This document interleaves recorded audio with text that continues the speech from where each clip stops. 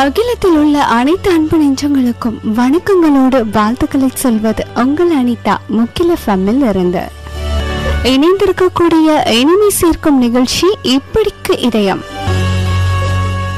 காதலர்களுக்கு ரசனை அப்படிங்கிற ஒரு விஷயம் சுலபமா வந்துடும். ஏன் அப்படின்னா, ரசனை மிக்கவர்களால மட்டும்தான் காதலிக்க முடியும். காதல்ல விழுந்துட்டாங்க அப்படின்னா அவங்கள அறியாமலேயே ரசனை அப்படிங்கிற ஒரு விஷயம் வந்துடும். நிலா அப்படிங்கிறத ஒரு பெண்ணோட ஒப்பிட்டு நிலவை விட அழகான ஒரு விஷயத்தை இந்த உலகத்துல இருந்து நம்மால வெளியில பார்க்க முடியாது.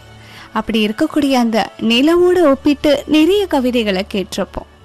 ஆனா எங்கே ஒரு காதலர் ஒரு படி அதிகமா போய், நான் நிச்சயமா நிலவோடலாம் என்னுடைய காதலிய ஒப்பிட்டு பார்க்கவே மாட்டேன் அப்படின்னு சொல்றாரு. வேறு ஏதோட ஒப்பிடுறாரு, ஏன் நிலவோட ஒப்பிட மாட்டேங்கிறாரு அப்படின்னு சொல்லிட்டு கவிதையை கேட்டு நாம தெரிந்து கொள்வோம்.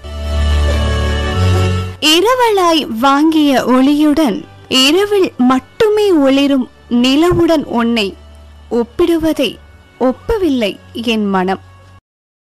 இரவலாய் வாங்கிய ஒளியுடன் இரவில் மட்டுமே ஒளிரும் நிலவுடன் உன்னை ஒப்பிடுவதை ஒப்பவில்லை என் மனம்.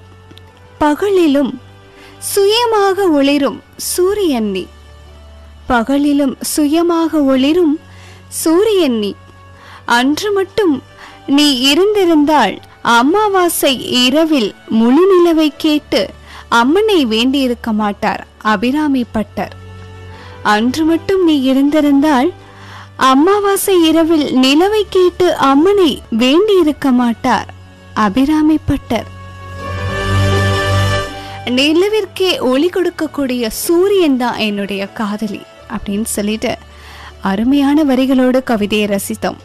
தன்னுடைய காதலி இறந்திருந்தாங்க அப்படின்னா அம்மன் கிட்ட வேண்டதெல்லாம் ஒரு முழு நிலவு அமாவாசை அன்னைக்கு வேணும்னு அபிராமி பட்டர் கேட்டிருக்கவே மாட்டாராம்.